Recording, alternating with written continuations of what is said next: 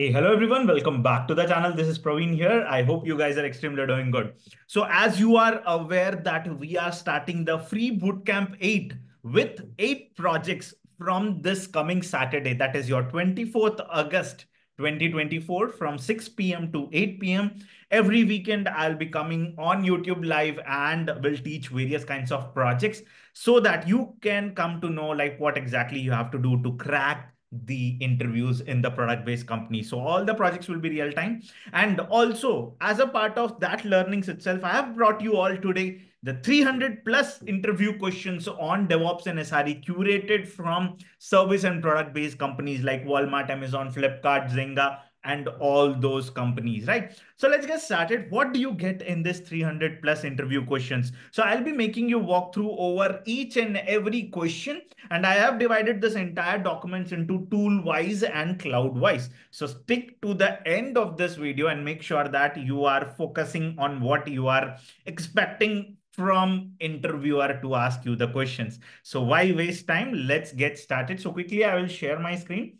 So first of all, let's see like what exactly the things you have, right? So very important, if I first start with this set of questions. So you can see here, so many questions are here, and I hope you are able to see. The first 50 questions are curated for beginners and freshers who are looking for a domain change also. So you can see here, what is DevOps? DevOps is a set of practices that combine software development and IT operation to shorten the system's development lifecycle and provide continuous delivery with high software quality.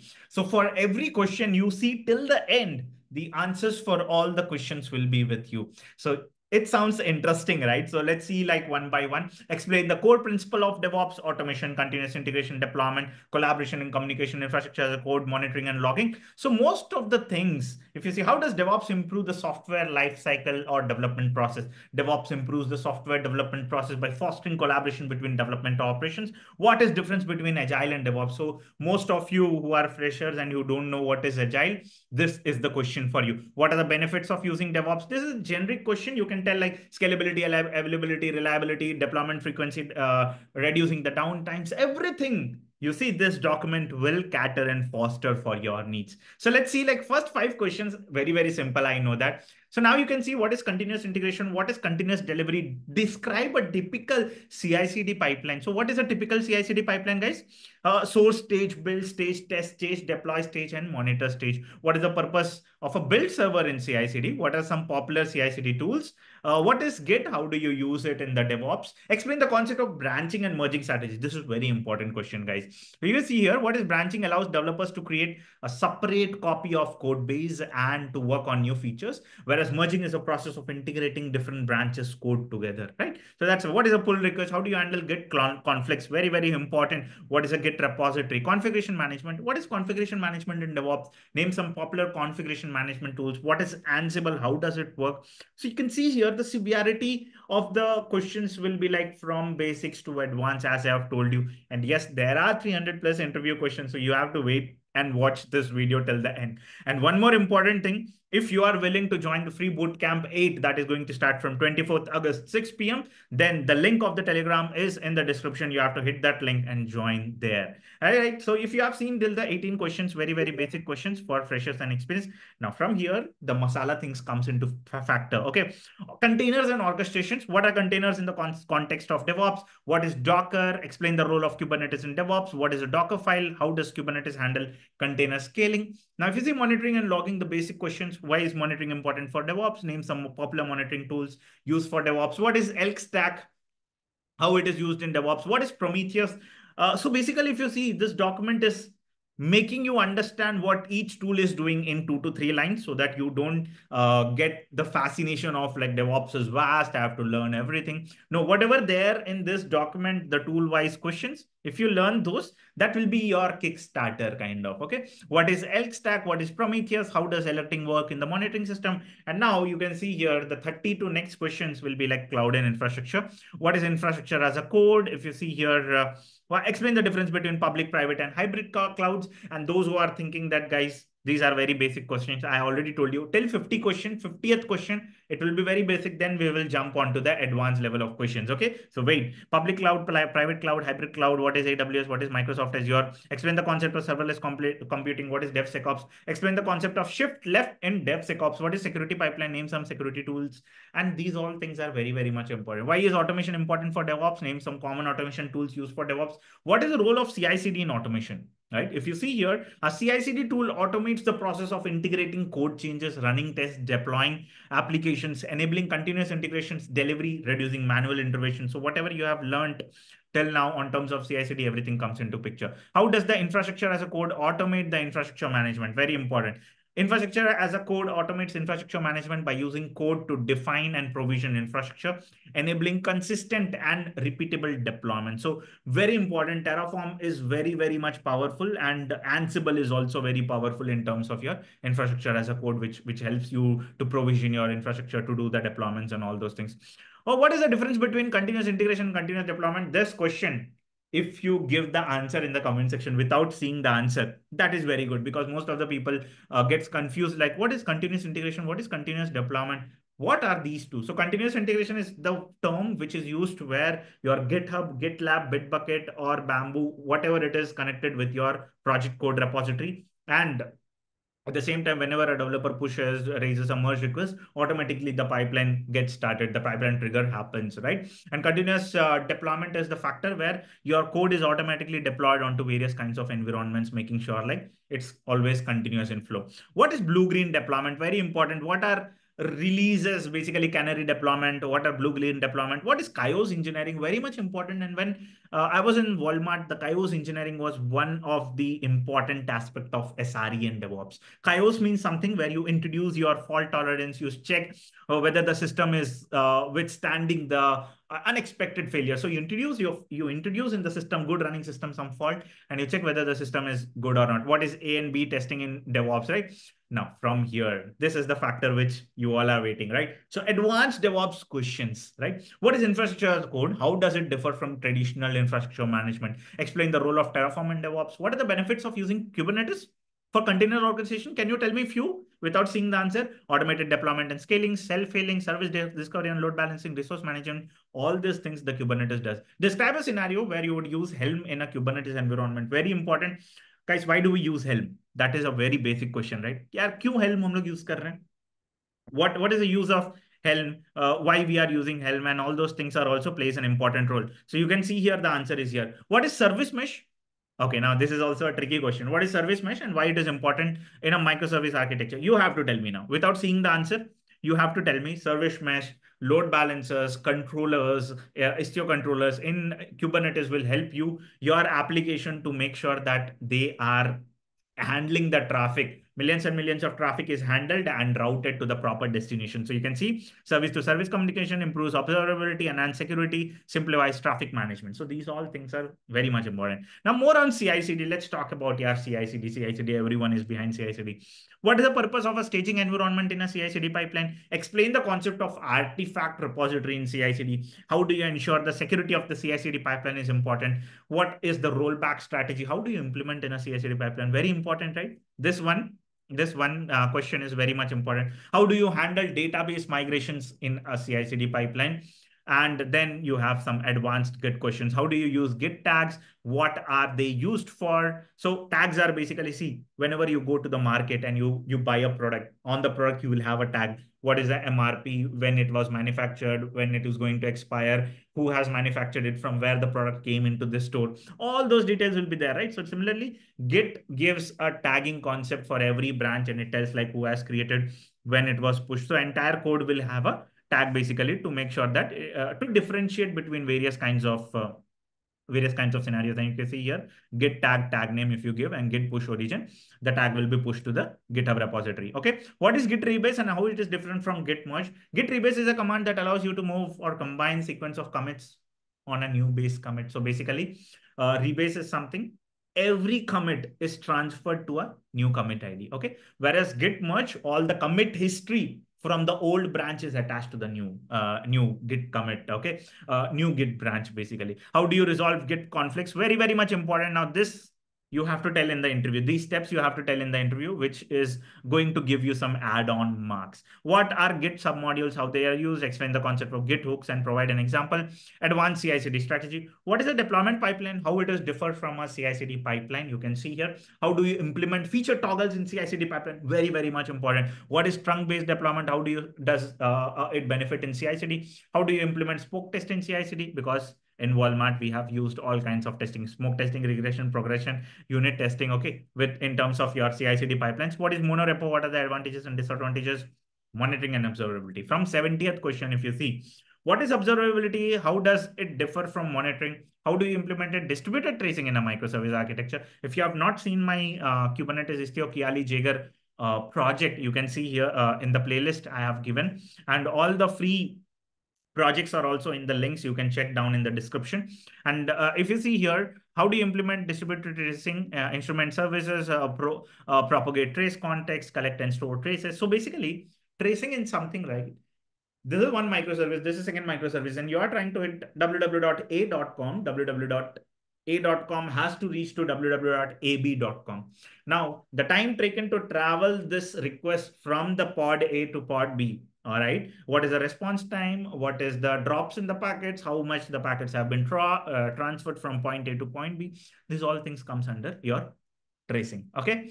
Now, what are the benefits of synthetic monitoring? This is also one of the important aspect. Like we have various kinds of things in monitoring: synthetic monitoring, real user monitoring, like RUM, we call it, site reliability engineering, which is again the typical. You can have all the monitoring things, right? How do you integrate security testing in a CI/CD pipeline? What is threat modeling? What is the importance of DevSecOps? How do you manage secrets in DevOps environment? This is a very important question, question number 78. So secrets are managed with the help of secret management. If you are using AWS, you can use AWS Secret Manager, Azure Key Vault, or you are using Ansible Vault also you can use. So that's what it is telling: encryption, encrypting, decrypting, all the things. Explain the concept of least privilege and its importance in DevSecOps. How do you perform a security audit? Now from here, it's a cloud term. What is VPC? Virtual Private Cloud in any cloud environment. Explain the concept of serverless architecture. What is cloud native application? How do you implement? Okay. How do you implement disaster recovery? Can you tell me? Data backup, replication, automated failover testing, and documentation. These all things are major factors for your DR implementation. And sometimes, as I have told you, the chaos engineering also plays an important role in checking how the DR activity happens properly. They introduce fault purposefully, and the entire traffic has to shift from the point number A to point number B. That is how your disaster recovery plays an important role. More on monitoring and logging. You can see here so many questions. How do you implement log rotation and retention policies? What is the purpose of service level agreement? How do you use Grafana for visualizing metrics? Explain the concept of synthetic transactions.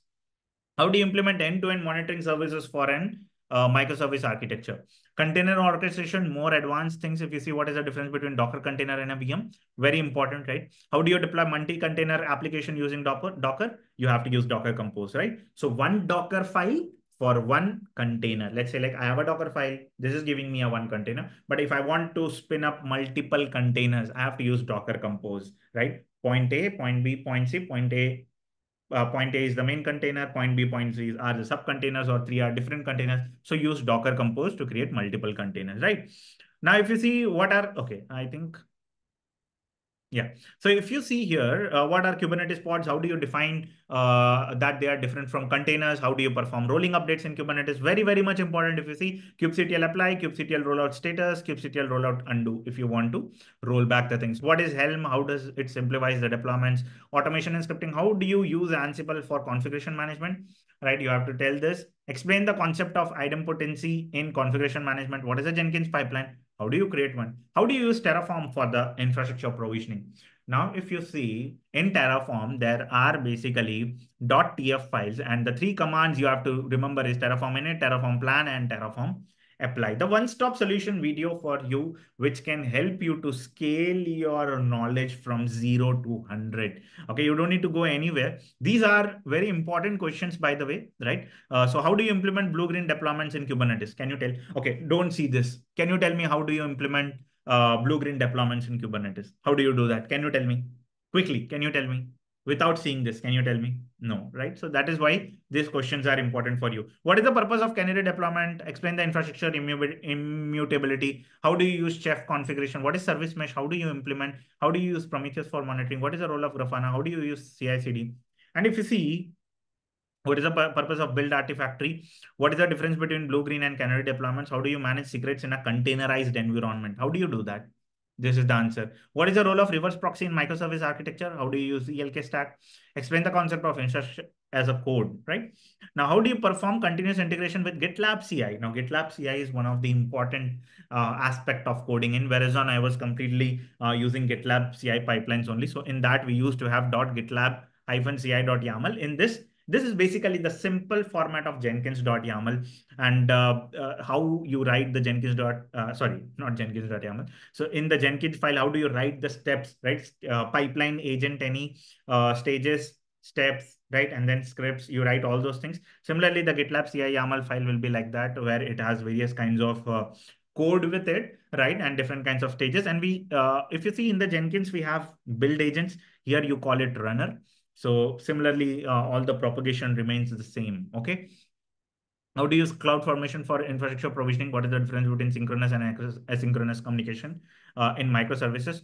How do you use Spinnaker for continuous delivery? What is the difference between horizontal and vertical scaling? Very important. How do you use Istio for traffic management? Very important. So you can see here. So basically, in Kubernetes, what is happening is you have something called sidecars. Now, don't think like it's a car. So basically what happens, right? Whenever you create your Kubernetes container, let's say like I am deploying the Nginx pod into this. Okay. This is my container. Okay. Now what is happening is, suppose for my container to be up and running, or for my container to have additional security, for my container, it is dependent on some other factors. I create a sidecar and attach to it. So you can see here, configure sidecar proxies, define network traffic policies, monitor traffic. So basically sidecar is very much important. It's kind of you can say like a attachment, mother and child attachment. Okay. What is the purpose of readiness probe? To check your pod is up or not, right? Right. And how do you OpenShift? Okay. What is the role of service accounts in Kubernetes? Very important, right? How do you use Ansible fault? This is very good question, by the way, right? You can check here. What is the purpose of namespace in Kubernetes? Oh, we are here till 1:36 and still there are many questions for you. So I will just go. And as you can see, you have to pause at every page. You have to check, you have to make sure that you understand the question and write down in your notebook. Very important questions. As you are going 137, 150, 200, this questions, the amount of questions you are able to watch on the screen will be going ahead. How do you implement CI/CD for monolithic application? What is persistent volumes in Kubernetes and how it is used? Very much important. How do you use Jenkins blue-green deployment? What is the purpose of stateful sets in Kubernetes? A stateful set in Kubernetes is to manage stateful applications. Now, before you answer this, what is stateful and stateless? Stateful application is kind of an application which stores the data with it, kind of, you can say like a database, right? Or you can see here, manage stateful application that requires stable network identities. Stateful sets ensure that each pod has a unique stable identity and maintain its state across rescheduling, and they commonly used for applications like databases. That's what I told you. Stateful means plateful. You can consider like data is fully loaded on this system, right? How do you use AWS Lambda for serverless computing? One of the good question. Now, similarly, what is help chart? How do you use Google Cloud for CI/CD build? How do you implement GitOps for continuous delivery? What is the difference between daemon set and deployment? One of the important question. One of the important questions, guys, again. Okay. How do you use Google Cloud for build CI/CD? How do you use AWS code pipeline? Okay. How do you use Jenkins for multi-branch pipeline? What is the difference between pod and replica set? These all things are very much important, guys. Okay. How do you use Terraform for multi-cloud deployments? Right. Define providers, write infrastructure code, initialize Terraform, plan and apply changes, manage infrastructure. Right. What is the difference between config map and secret in Kubernetes? Right. How do you implement a CI/CD pipeline for microservice architecture? And what is the purpose of persistent volume claim in Kubernetes? How do you use Jenkins for declarative pipelines? What is the difference between ingress and load balancer in Kubernetes? Again, an ingress in Kubernetes is an API object that manages external access to the service within a cluster. Typically HTTP and HTTPS traffic. It features load balancing, SSL termination, and path-based routing. So basically, you can see ingress, right, is kind of a load balancer itself. It's doing all the things. A load balancer, on the other hand, creates an external load balancer that routes the traffic to the surface, typically TCP and UDP level. So basically, if you see in Kubernetes, little bit difference is that the ingress has the SSL termination ability and HTTP and HTTPS. Mostly, if you see, like two-way communication systems are handled by this. Okay. How do you use AWS Cloud Formation for your automation? Guys, so much questions for you, right? So what you have to do, so basically watch the complete video, right? What you have understood with your learnings, make sure that you are able to pacify all the things, write down in your notebook whichever questions you know, whichever questions you don't know, because at the end, yeah, learning is important, right? Failure is not important according to me. Learning is important, because the more you learn, the more you scale your knowledge, the more you enhance your knowledge. And at the same time, you will be able to understand that, yeah, failure से ही learning होती है, ठीक है. So I cracked 30 plus companies. I failed in maybe more than that companies, right? But it has made me understand, like, all the interview questions, even though, the confidence and the ability to speak plays an important role. You have to be very confident. मतलब शेर जैसा लगना है कि यार, yes, tell me, you give me any question, I am able to tell that answer. यार, it's very simple. I'm here to tell you the answer about that, right? That's what the confidence you have to enlighten when you are sitting in the interview. You should have a smile, get ready, spray some scent. With that smell, you will get confidence, sit in the interview, have a good internet connection, make sure that you are roaring on that day. So almost all 200 questions we have touched. I will quickly go over next of the questions. If you see, few of the questions will be repetitive, but don't worry, that is only for your understanding कि यार ठीक है, इधर उधर है questions, ठीक है? So you can see here almost 212, 220, 223, 230, right? And most of the questions are same. So I'm just going ahead, making sure that you are understanding what is the difference. So yeah. Yeah. So what is the difference between declarative and imperative syntax in Kubernetes? Very important. So see, questions are repeating, but few of the new questions have also been introduced in this. 253, right? 260, 267. Okay. And you can see here 273, 279, 280, 286, 294. And I'll be talking about one question, which is very much important for you. Let's see which one we can select.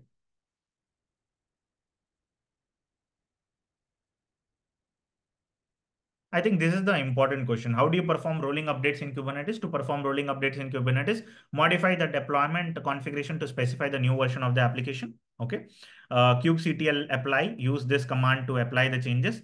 First, you have to do here kubectl edit deployment. Okay. So you have to do kubectl edit deployment. In that, there will be a version tag. You have to change that version to 1.2.1, 1.2.3, something like this. And you have to move forward, then apply. Right. And if anything issues comes, kubectl rollout status, kubectl rollout undo also, you can do it. Right. I hope you have liked this video, right? So much power, so much josh, so much energy have been put in. If you have liked the video, like target, make sure that at least यार 100 likes कर दो अगर आपको पसंद आया तो. And also comment in the comment section whether you need these kind of interview questions, because I am planning to share as much as possible, whatever the data points I get. It's good to share it, right, with you all, so that at least 1-2 persons, if they are able to understand what we are doing exactly, why we are here, that is my day, right? So thank you all for joining this video, watching me till here. Like the video, subscribe to the channel, and share the link with your friends. That's all for today's video. This is Singham signing off. Yeah, bye.